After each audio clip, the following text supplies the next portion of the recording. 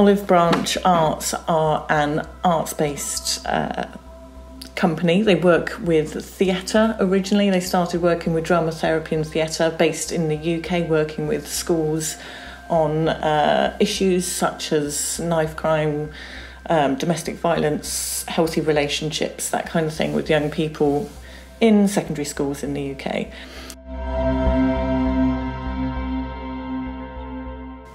So I started working with Olive Branch in 2012, and David and Becky initially got me involved purely to document their work out there and the life on the camps.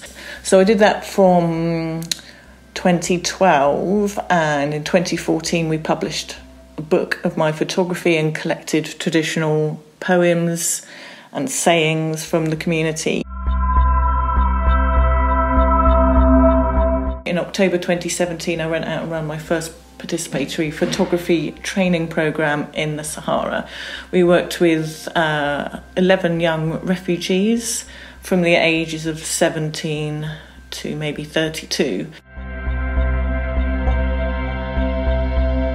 My favourite photograph changes.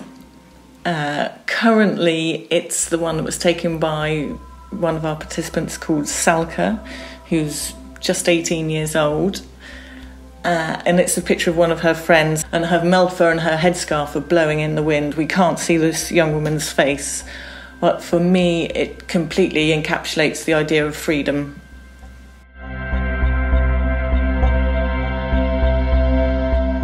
We'd like people to come and see the exhibition and just walk away with an understanding of who this community is. A lot of people haven't heard of them. They're the last colony in Africa. They're called the Forgotten People.